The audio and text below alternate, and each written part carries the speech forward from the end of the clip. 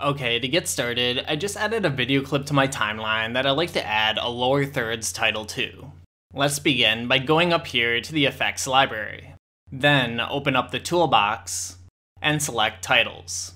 Scroll down to where it says Fusion Titles, and I'm just going to expand my panel so that I can see the full titles. Okay, right at the top, there's a few 3D lower thirds templates to choose from. Drag one onto your video track above your clip to preview it. If you're not a fan of the 3D ones, simply delete it off your timeline, and then scroll down a little more to find more lower thirds templates. Okay, now let's drag one of these onto the timeline to see how it looks.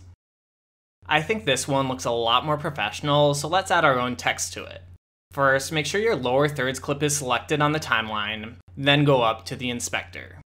Make sure you're in the Fusion tab.